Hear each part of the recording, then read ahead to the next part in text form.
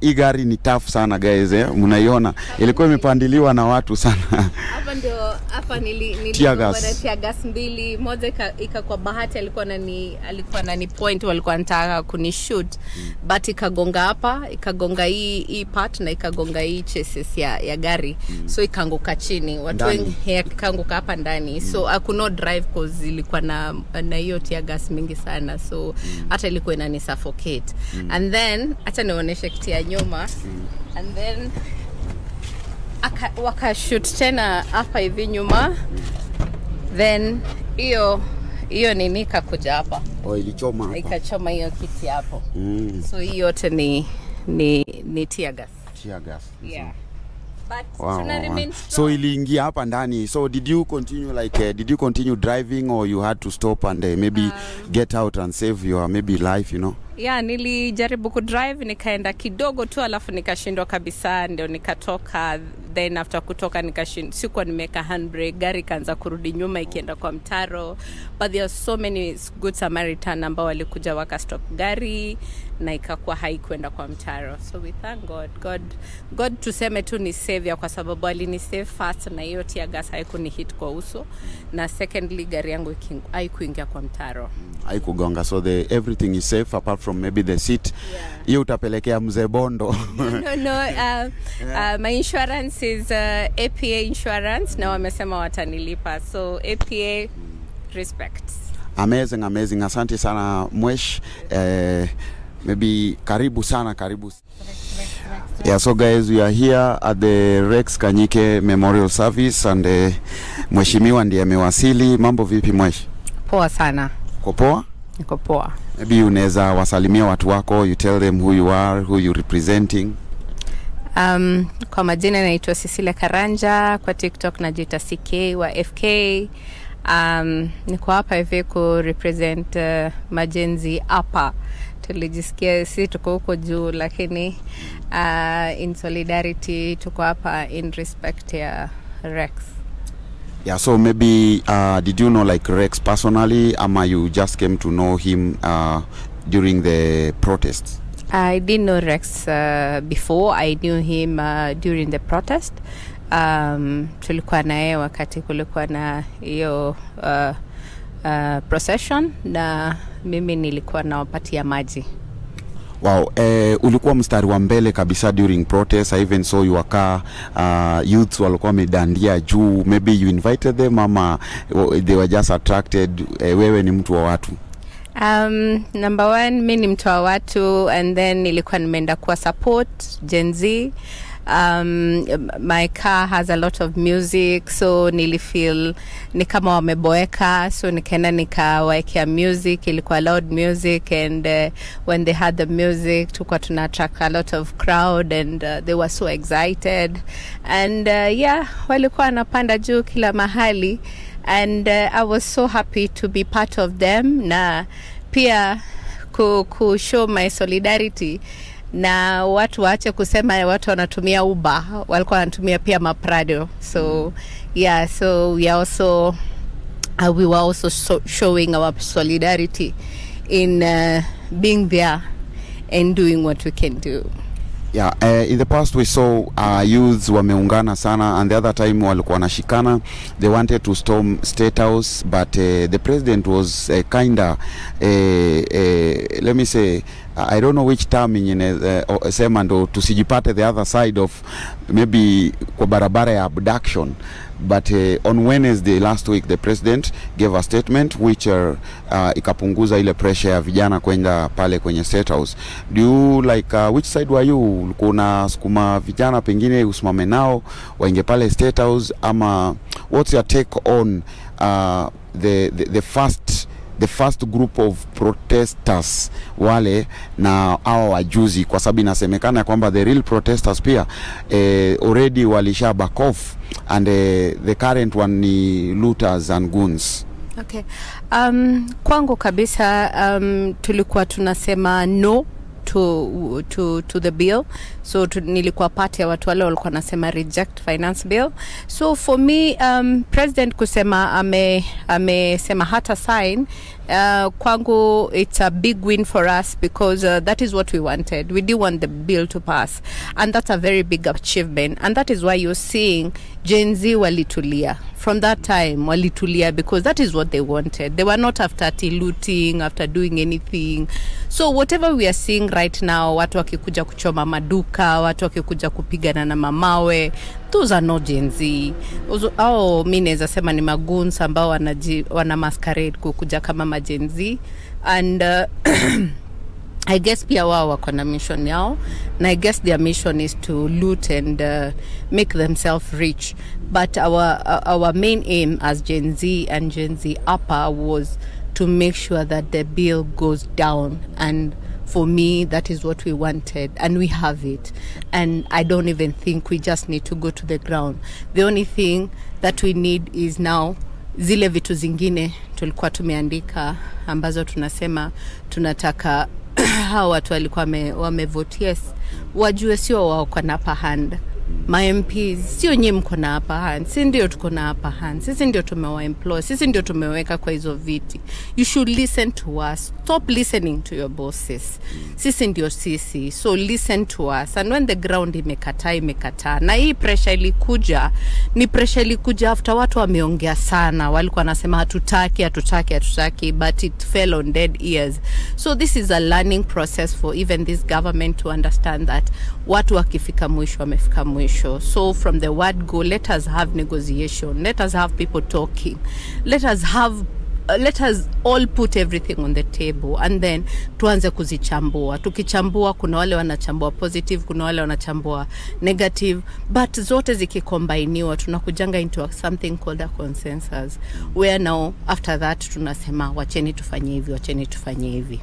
Yeah. Oh, amazing. We also saw guys trying to protest from the president's speech, just from his what's a take on the president's speech the other time, because kidogo ni kama the president was not informed before he went to the for the media update ambayo alikuwa ameifanya I think 2 days back, because like every statement he was giving was kind of out of hand na the public. Yeah, I think kwangu mimi ni siwezi sema hako kwa ready kwa sababu yeye ndio alitana hiyo briefing so maybe mtu anaongeanga what is in your heart. Like now whatever I'm talking about what is in my heart, you get. So even if we tried kumtoa atoe speech ile tunataka tusikie, haezi toa juu kwa hati yake iko hivyo. So yeah, so for me na feel ako concerned about other issues, not maybe the public issues. So I think, or the Gen Z issues, because he kept Linus Kaikai kept on asking him, how do you feel about the people who died? Naye keep kusema, how do you feel about the people who were stolen? Things were stolen. Things are not replace, you cannot talk about property. It's not about property, it's about people's life. So for me, I would think I would go for the people, not for the property, because property hata saizi tukasema majenzi tuchange ndio tuweze kusupport hawa, tutachanga na watarudi back to normal. But imagine kama Rex, will we ever see Rex again? That's the end of him, and we are done, and we'll never see him again. So for me, I think he needs to understand that he needs to have people at heart. So whenever he's talking, aweke kila kitu chini, pride chini, kila kitu chini, aanze kubeba watu, aanze kubeba wananchi. Akibeba wananchi, atabeba wananchi na mashida zao zote. And that is what we want. We don't want him to carry a few rich people. Yeah, I want him to carry the common wananchi. Juu huyo ndo amemweka kwa power, huyo ndo ako na shida. Unaona? So ule mtu ako na doko juu, hamnid. In fact, they are not doing anything. But hawa wako huku chini ndio wanateseka. Na ndio unaona wengi wao ndio wanatokezea ndio wasaidike. Yeah. Yes. So maybe tukimalizia tu, you are the only maybe high-end politician or someone out there like a prominent person who is just here for Rex Memorial Service. We haven't seen any other person, and maybe it's been 3 hours now since the service started. And what can you say? Do you think the youths were, or Gen Z, they were being used? Kwa sababu pia the call was on social media, guys, go out there and fight for your rights. And actually definitely youths walitokelezea, but right now we can't see maybe even the celebrities, politicians saying a word or even attending the memorial service ya Rex. What can you say about that? I think for me what I would say is that watu wameingizwa baridi, watu wanaogopa, watu wamekuwa kishutiwa, so you don't know kama ukikuja hapa utashutiwa or I don't know. For me, I would think number 1 ni woga. Number 2 is that maybe you guys did not publicize well. Maybe there was a shortfall, because even for me nimeitwa, nimeambiwa Cecilia, I can't see you here, just come. So ndio nimesema wacha ni come ndio tusimame naye, otherwise ningejua inaendelea. I think watu wangekuwa hapa. I mean, Rex is a shujaa, and everyone want to be associated with Rex. So I don't even think it's because of anything. I think it's because of publicity. You guys did not do good publicity. Yes. Or lastly, given a chance to be the President President Ruto's advisor, what am advisaji? Mi nikakuwa president's advisor, hakuna kitu naweza kuwa inapita bila bunge la wananchi. I think for me, I'll put my people first. I'll talk to them personally. Acha kutuma watu waende wafanye public participation. Let him be part of the public participation. Because if we saw that happen from the word go, angeshika hizo vitu from the word go. Lakini kuna natumia watu ambao wanakuja kumdanganya. There are people who come to him and tell them, itapita.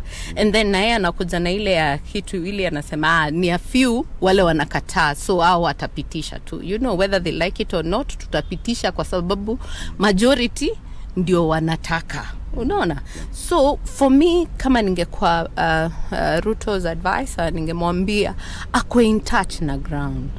Anze kwenda Korogocho, anze kwenda Mathare, anze kwenda huko chini mashinani. Unaona vile akifanya campaign alikuwa anafanya, aende huko. So that at least from the word go kwenda hiyo touch ya mwananchi. Oh, nice.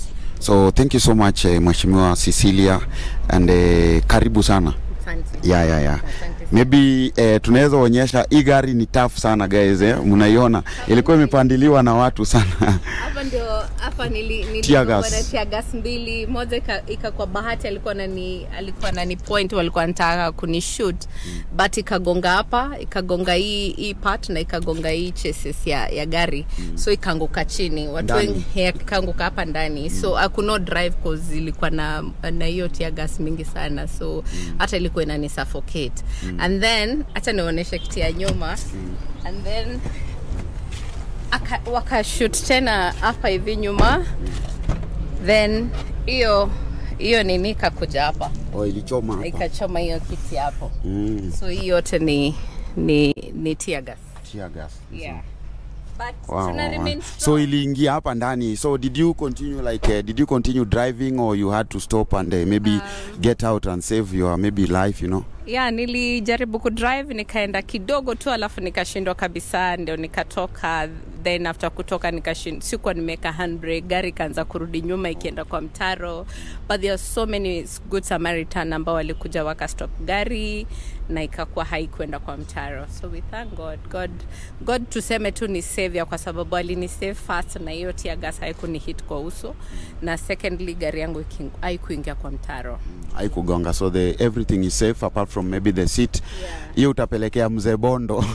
No, my insurance is APA insurance, na wamesema watanilipa, so APA respects. Amazing. Asante sana Mwesh.